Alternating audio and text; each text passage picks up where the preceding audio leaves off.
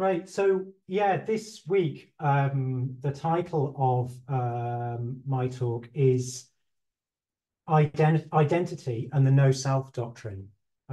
So you might wonder, I thought we were talking about internationality and Sangha, why are we talking about identity? It's interested me for a good while, actually. I remember being on an ordination course, a 4-month retreat where people are getting ordained. And in the process, they move from being not ordained to being ordained. And it's a wonderful thing. It's a wonderful thing to see, to witness, because you see people change. You see them change when they get ordained. They change, some of them more tangibly than others. And it left me wondering what has happened, because it's a shift in identity. There's something that shifts in their identity, but what is it? What on earth is it? I couldn't for the life of me sort of put my finger on it, but I could see it sort of with my own eyes. So that's left me sort of reflecting on this area of identity, but linking it up with our theme. I was watching Simon Sharma's History of America. What's it called? American Future History. I think that's the title, 4 episodes. And he talks about the American Revolution and the sort of start of America, where you've got all of these immigrants from different parts of the world kind of coming together, trying to create one united kind of people, one united sort of state. And of course, at that time, people were reflecting on how do we do that? How do we actually kind of create a united people from a whole variety of immigrants that have different sort of ethnicity, different religious background, different cultural background. How do we actually do that? And he was quoting somebody called Crèvecoeur, so a French man who writes on the American Revolution. And what he says is, he says this has never happened before. We've got people coming together on the basis of an idea, not a common cultural heritage, common religious heritage, but actually on the basis of an idea, the idea of liberty, I think equality and fraternity. And what he proposes is that actually the solution is to completely drop cultural identity. We can just completely drop that and we can just meet as free individuals. That's what he proposed. So that's really interesting, isn't it? And there's an assumption about identity in that identity is just a sort of nothing. Cultural identity is a kind of nothing that we can literally forget about. It's an idea that we can just put aside and relate in a different way. So yeah, ideas about identity are kind of really crucial to any way we think about internationality and bringing different nationalities together. What actually is identity? What are we talking about? Interestingly, then he quotes in the same episode somebody called Grace Abbott, who doesn't agree, and she proposes that actually identity, cultural identity, will enrich the American culture. That's what she proposes. So she presumably takes identity as something kind of real, intrinsic to people and those people relating. It can't be put aside in the way that Crèvecoeur says it can be. So you might well think that the Buddha is on the side of Crèvecoeur because he talks about the no self doctrine. So surely it's a nothing. But when the Buddha was confronted by Vacchagotta, he used to get kind of confronted by these tricky characters that try and catch him out. And I think Vacchagotta is one of those. I didn't get enough time to read up about it, but I think he's one of those. And he just asks the Buddha point blank, is there a self or not? And the Buddha does not reply. the Buddha does not reply. And that's not because the Buddha wasn't sure what the answer was or was confused. That is a deliberate sort of not replying. So that's really interesting, isn't it? We've got the no self doctrine, but the Buddha refusing to say either that there is no self or that there is a self. One of Sangharakshita's teachers, Jagdish Kashyap, who was an Indian scholar, monk, he explains the no self doctrine by looking at the teaching that it is refuting. So it's refuting the Hindu teaching of Atta or Atman, that there is a fixed and enduring self. So Jagdish Kashyap said what the Buddha's getting at is that there is no fixed, enduring self. That is the point. That's how Jagdish Kashyap and Sangharakshita kind of followed him in that tradition. So in a way, that should answer it, but it hasn't for me. It didn't for me. In a way, the penny sort of didn't quite drop. But perhaps for you it does, in which case you can switch off at this point. But I think that silence of the Buddha, I think a later teaching that comes from a movement in the Mahayana called the Yogacara, the Mahayana being a later development of Buddhism, has a teaching called the three svabhavas. And I think that maybe the three svabhavas actually give words to the Buddha's silence. They articulate what the Buddha's silence was at that time the only thing that could sort of respond to that question. Maybe I'm wrong, but that's what I think. So the three svabhavas, simply put, kind of categorize three different levels of reality.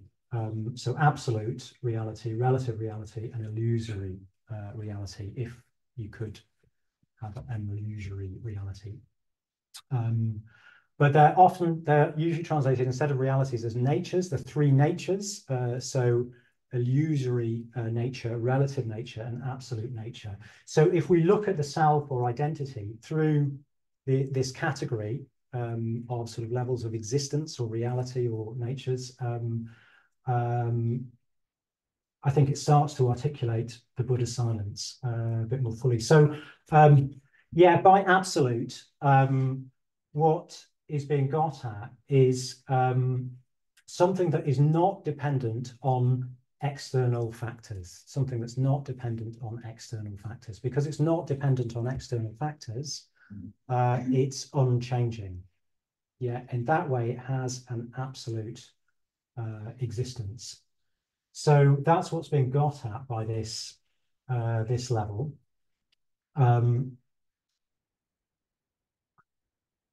So we can look at identity, anything within identity, and sort of just analyze, is there anything in identity that has an absolute nature?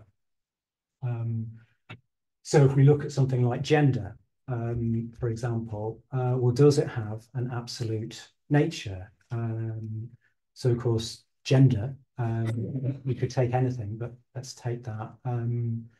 Gender has arisen as an evolutionary leap forward, hasn't it, in order to diversify gene pools such that the species is more, the future of the species is more secured. That's what. So it's just emerged out of conditions, hasn't it? It's amazing, isn't it? Here we are, different genders, but back then, all those years ago, it was a sort of evolutionary kind of leap forward. So, and then, you know, gender these days, well, is it a fixed thing? People are sort of trying to pin it down, aren't they? What is it? What actually is it? But actually, gender roles have sort of shifted, haven't they, through time? It doesn't seem to be entirely sort of pin downable. It seems to change somewhat on the basis of conditions. So if we take anything, so that's just looking at gender, if we take anything that we could identify as me, we can't find anything that is that has an absolute nature. Everything, our bodies, are all kind of conditioned processes. There's nothing that is absolutely independent of conditions. Our minds are kind of constantly changing and in flux. There's nothing that can be found in the self that is absolute.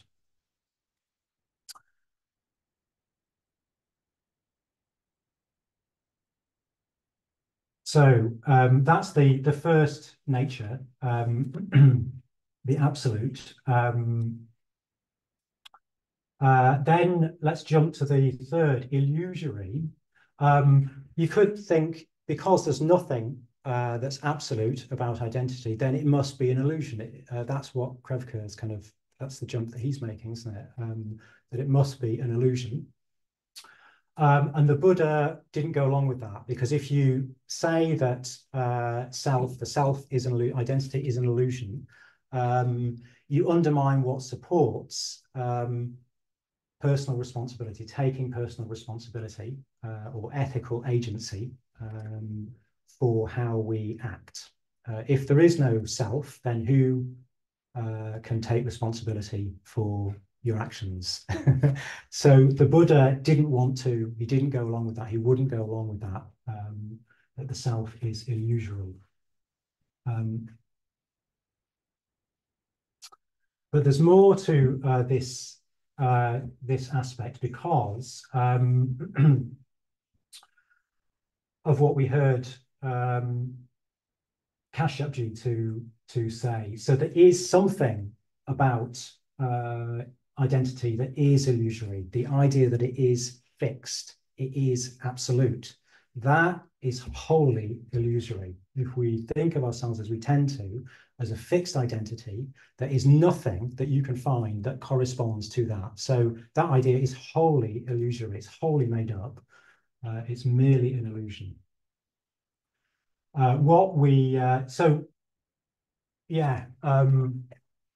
If we look at ourselves, we're kind of constantly in that illusion.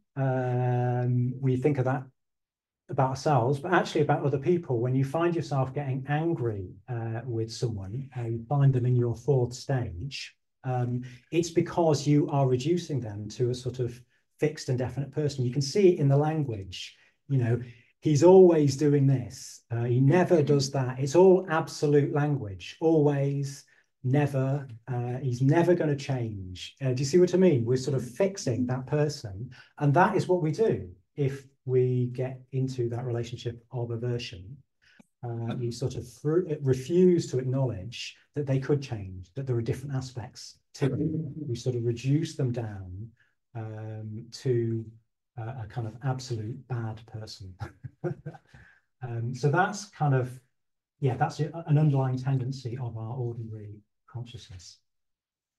So what we find in conclusion is that actually identity, the self, is relative.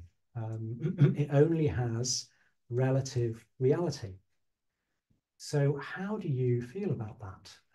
That we're all just relatively real? It's a bit of a funny feeling, isn't it? What does that mean? Alan wanted to call this talk, "Are You Really Real?" Yeah. Yeah, so that seems to be the case. But it's not saying we're not really here. That's not the point. We are experiencing what we're experiencing. It's not questioning that.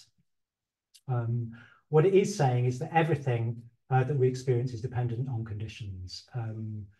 Everything in our identity arises from conditions. And actually, some of those conditions are quite arbitrary. You know, I am the way I am simply because I was born in England. You know, I never chose that. So is that really me? Yeah. So and even then, kind of what is English? As I was saying before, we can't really sort of pin it down. We can't quite pin it down. It's a sort of conditioned arising. It only has a sort of relative reality. So that's what's being said here. Not that it doesn't exist, but that it only has a sort of relative reality. So there we are. Those are the three svabhavas, the three natures: absolute, relative, and illusory. But how does this help us make more sense of what identity is? Think more helpfully about identity. Well, what is being suggested, at least in this context, by this teaching, is that we can't make absolute statements about identity. So absolute statements are just not in accord with the nature of identity. Yeah, absolute statements are kind of not in accord with the nature of identity. Yeah, so if you see quite a lot of this about, don't you? You see it in the news, people saying, well, British people. But actually, if we really look at what does that mean, where do you draw the line? I mean, the British are a sort of mongrel nation anyway. What are we actually talking about? But people using that term as a sort of absolute distinction to draw a line between some people and other people. It just doesn't kind of work. So there's a lot of use of sort of absolute language, absolute terms, absolute distinctions in the area of identity. If we look at gender, if you take male and female as sort of absolute categories, then there's no such thing as non-binary. There's no space for that. How could there be? Because we're either men or women. You see what I mean? Similarly, non-binary. If you made that an absolute, then there's no such thing as men and women. So, can you see how absolute statements are just really, really unhelpful when it comes to identity? But there's quite a lot of that going on at the moment. What will actually happen is as soon as you start making absolute statements about identity, you will deny the identity of someone else and they will not be happy about that. And that's what we're seeing, isn't it? We're seeing kind of in various areas this sort of quite polarized sort of discourse because of these sort of absolute terms, these absolute sort of ways of relating to identity. So yeah, in a nutshell, what's being said is that with identity, you can't absolutely dismiss it, nor can you make sort of absolute assertions about it.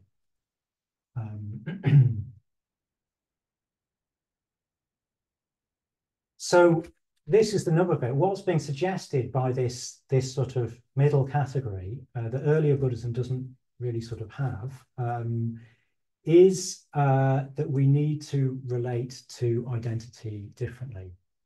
We can't relate to identity as an absolutely existent thing, nor as an absolutely non-existent thing. We need to find a new way of relating to identity. I think it's something that Buddhism has really got to offer the modern world, this. Another way of putting that is that we need to learn to hold identity lightly. That's the new kind of relationship, as opposed to sort of, this is who I am, and that's who you are. We need to be able to hold identity lightly.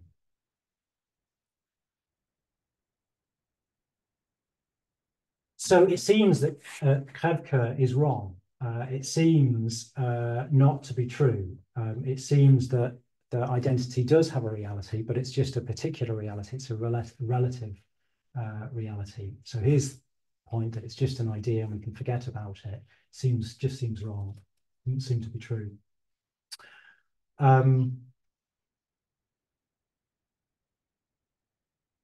So let's sort of bring this down into experience. It's quite sort of abstract, isn't it? So what we're really talking about in this this change of attitude, this kind of need to relate to identity differently, is Sangha. That's what Sangha really is. Sangha, the third jewel of Buddhism. And that's why internationality is valuable, international context, it's valuable to Sangha. A little example of this, I was thinking about a friend of mine who I was interviewing last week, Arthasiddhi, who was born in India. And we've been friends for about 20 years or so. And a few years ago, we had this, for me, really important conversation where we were talking about the sort of different approaches to friendship, actually, of his and mine. And we were expressing our dismay. He was expressing his dismay at how in England, I'll stick with England, me basically was talking about how a friend could, if another friend turns up at the door spontaneously, unannounced, how a friend could not respond with dropping whatever they were doing and kind of welcoming the friend in, cooking for them. That for him was a sort of point of utter dismay, because that's so natural to Indian culture and Indian approaches to friendship. So he was expressing his dismay, which is, it was lovely exchange, very, very sort of honest, but also really, really listening to each other. I was expressing my dismay. I was saying, well,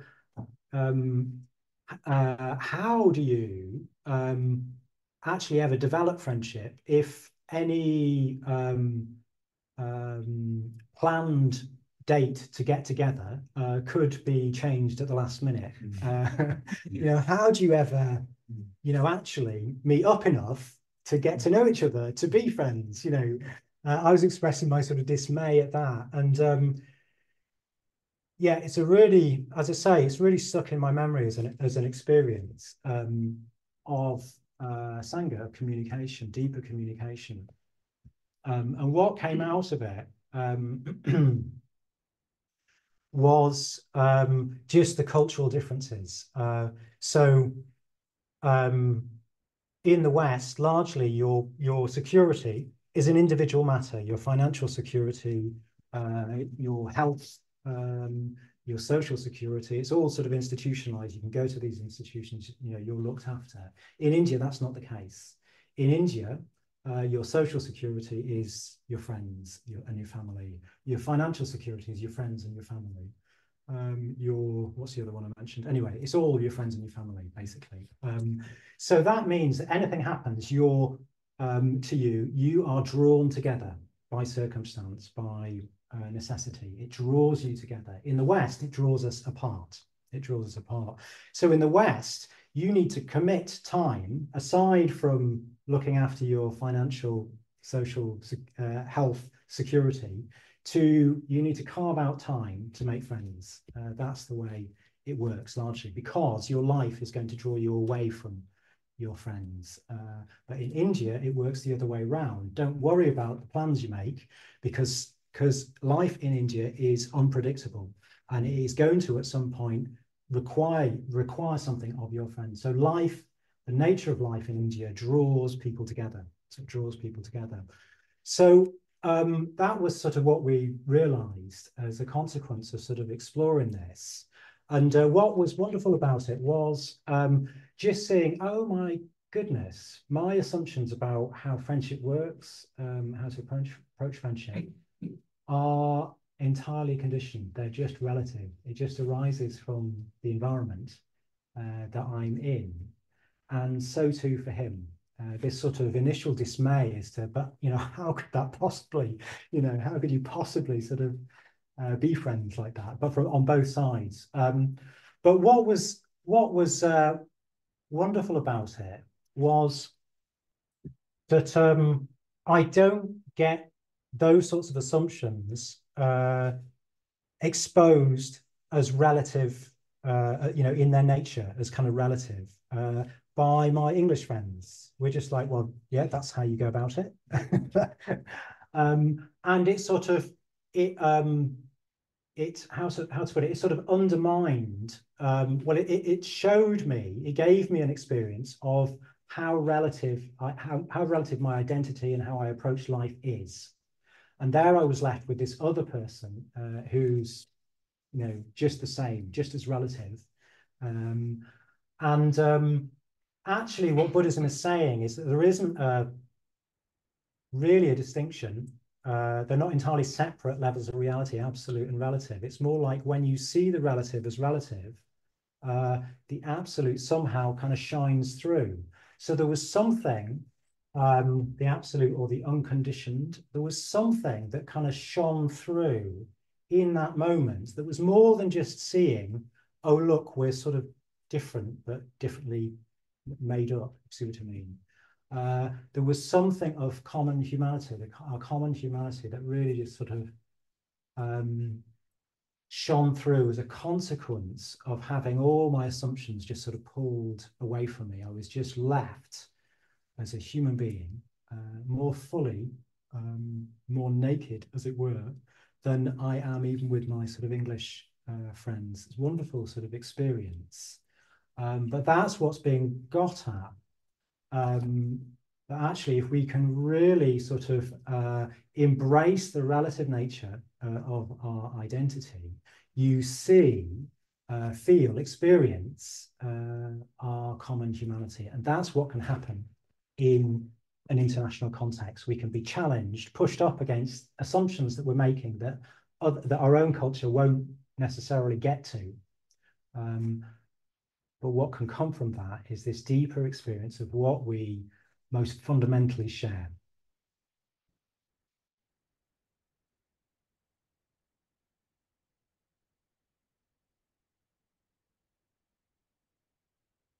So just moving on, so we had Grace Abbott saying internationality enriches. And I just want to explore that a little bit as well.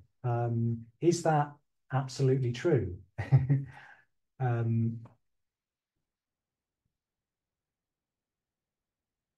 So if I look at my sense of, this common, what's common to us, our common humanity, I have to admit that it's actually pretty fragile in my own experience. It's not too difficult. Even having those sorts of conversations with good friends I've been friends with for a year, I need to be kind of quite careful about how I enter that territory. It's very, very easy to, we've got that word getting triggered, haven't we? And then when you get triggered, your friend gets, you get into that kind of two-way thing. Very, very easy for that to happen.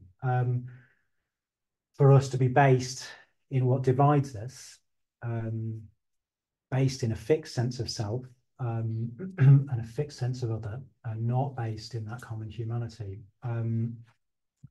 And it doesn't seem to be just me that's the case for. If we look at what happens in those awful scenarios of genocides, kind of cultural genocides, where neighbours who got on fine suddenly are murdering each other's families.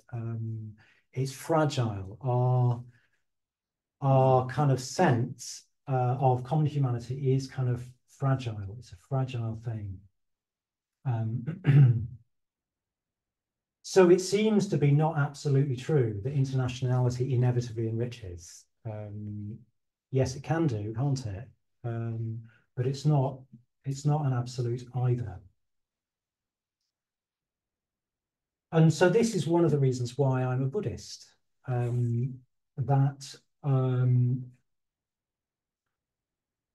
Buddhism, one thing Buddhism does is it helps us develop a positive identity. So actually, that's interesting, isn't it? That we need to develop a positive identity in order to loosen our sort of rigidity to kind of holding on to identity. I hope that sort of makes sense. I'm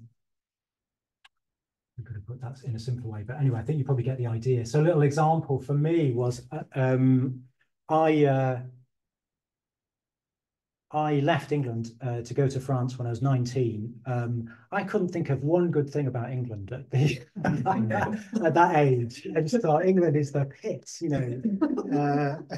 We're not kind of lively and passionate, you know, like the Latins. We're not kind of efficient like the Germans. We're, you know, what are we? You know, I couldn't think of one positive thing. And I later became a Buddhist, and a New Zealander who was very, very helpful to me that time, you know, he started saying positive things about the English, and I was like, all right, that's interesting. And I started to develop a kind of liking for Shakespeare, liking interest in Shakespeare, sort of valuing a pride, I suppose, in Shakespeare. And that had a very positive effect on me.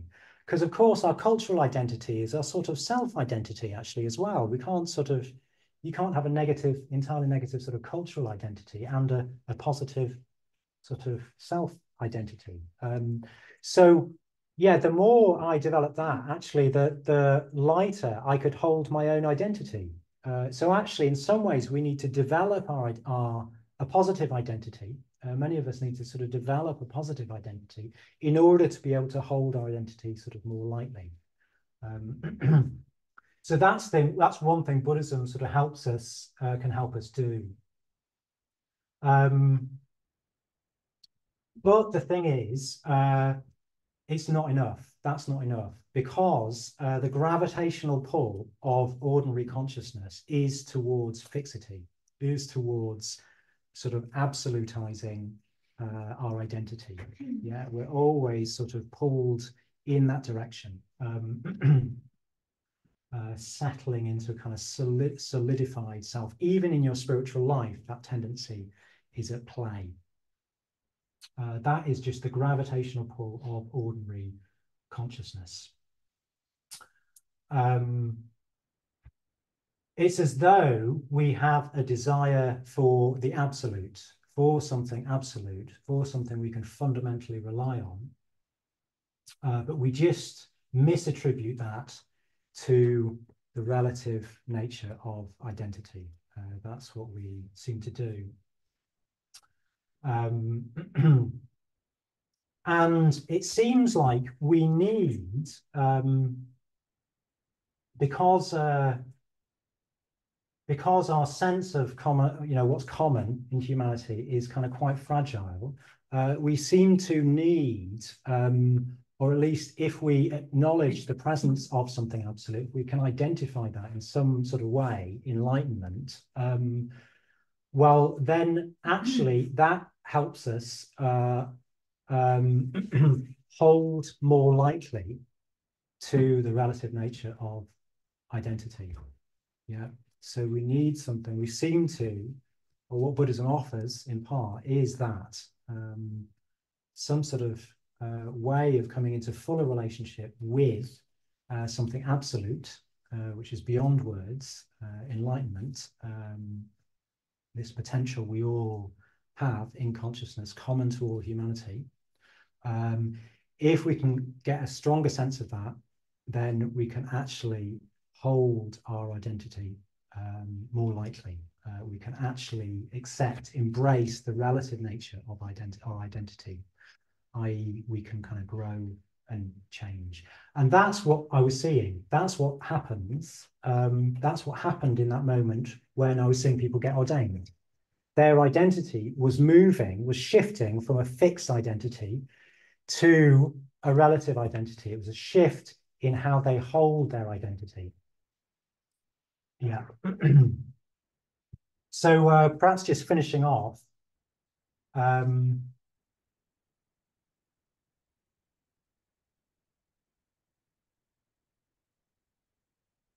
Yeah, that sort of shift to holding identity more lightly in a relative kind of way is, as I said, it's the nature of Sangha. It's what Sangha kind of is.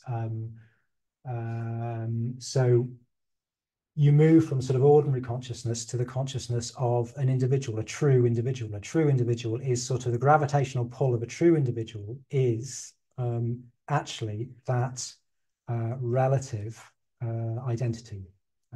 That's the gravitational pull. Even if you sort of solidify, your pull's drawn back to primarily experiencing and relating to your self-identity, others, in that relative kind of way.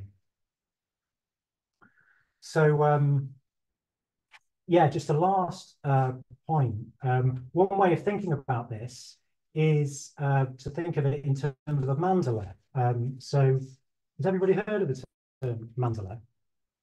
So that's a mandala. So this sort of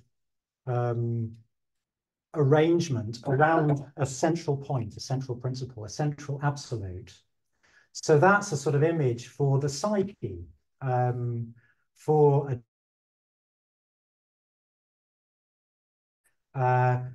something absolute. And at ordination, you're kind of placing that as central. That is the central sort of reliance, if you like, of your life. That's most centrally what it means to be human. And what that means is that you sort of arrange your identity, then arranges sort of around that, as it were. It all comes into relationship with that. So that's the sense in which identity is a kind of harmonious, increasingly as you grow, it's a harmonious sort of arrangement around what is absolute in consciousness. So what that examples of that are, for example, Akshaydeep. Akshaydeep has, in a way, become more Indian since I've known him. Yeah, and he's more Indian as a friend than he used to be.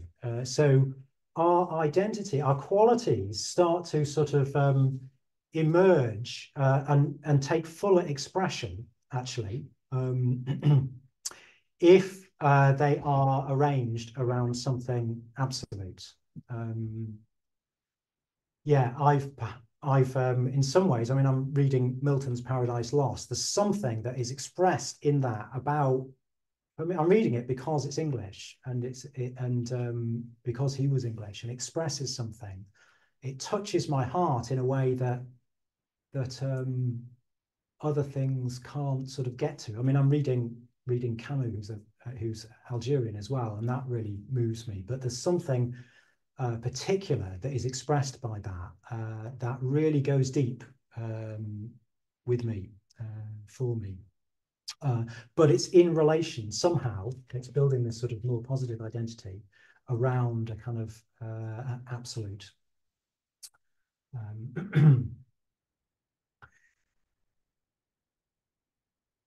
So